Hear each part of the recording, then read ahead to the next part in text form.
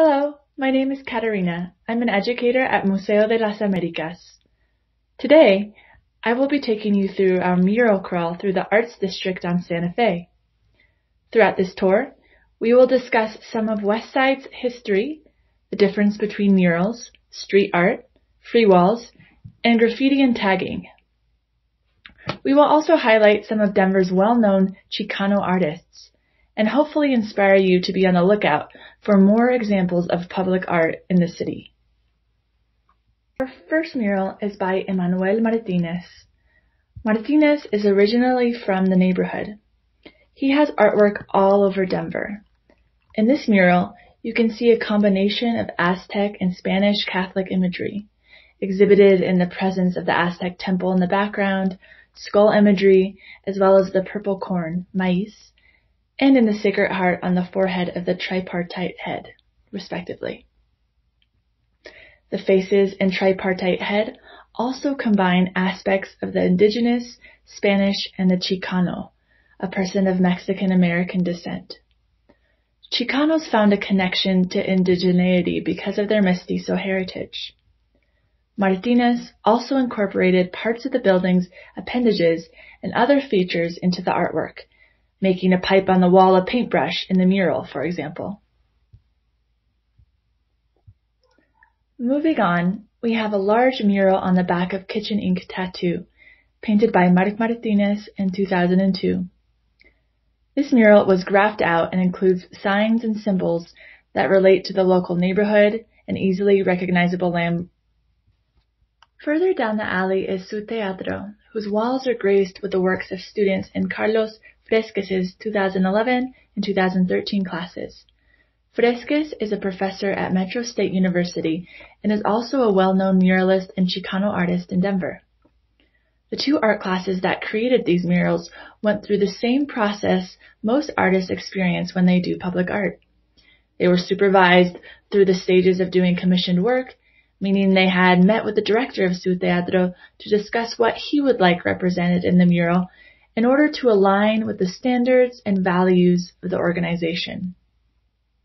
The next mural is on the side of El Noa Noa called Love This City.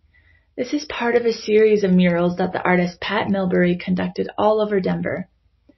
In this particular mural, the L was painted by then First Lady of Denver, Mary Louise Lee. Mulberry did a lot of work before starting his murals, ensuring that the colors and symbols chosen would reasonably reflect and fit in with each neighborhood where the mural was painted. The aim of the project is to celebrate the vibrant arts, music, and culture of Denver. As we move along the different alleyways, there are more murals, some of which have recently been painted over in the past year or two. That's the beauty of public art, especially when it graces the walls of our city. Just like an urban landscape, murals and public art are ever-changing, and they, too, show their age in layers of flecked paint and additional tags or symbols in corners. Which brings up the discussion of tagging versus graffiti versus murals, and how these pieces wound up on these walls in the first place. Some walls in a city are dedicated free walls, sometimes called legal walls. These are open for use, but permission needs to be granted before you can paint. Never work on any walls without asking permission.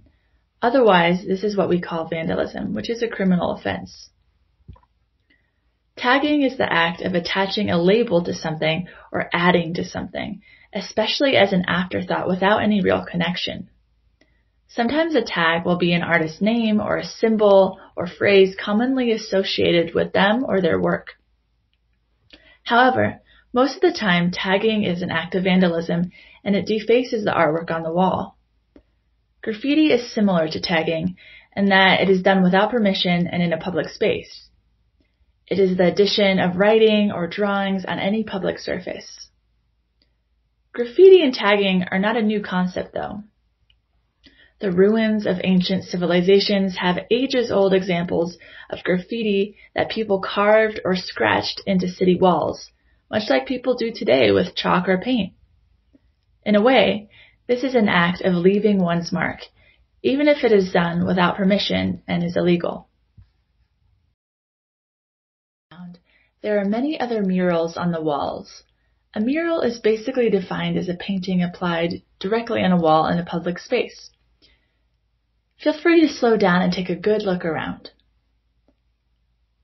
Our final murals are the ones on the side of Colorado Ballet, which was done by one of a very few female muralists in the city, as well as the murals at Metro State University's Center for Visual Arts, and finally, a beautiful geometric piece surrounding a parking lot.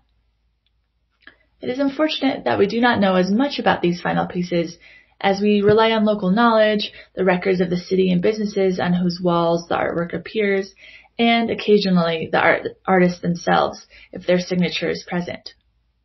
However, their presence not only brings color and excitement to an otherwise monotonous city sidewalk or street, but they are creative expressions of history and memory and become distinctive identifiers of place or landmarks.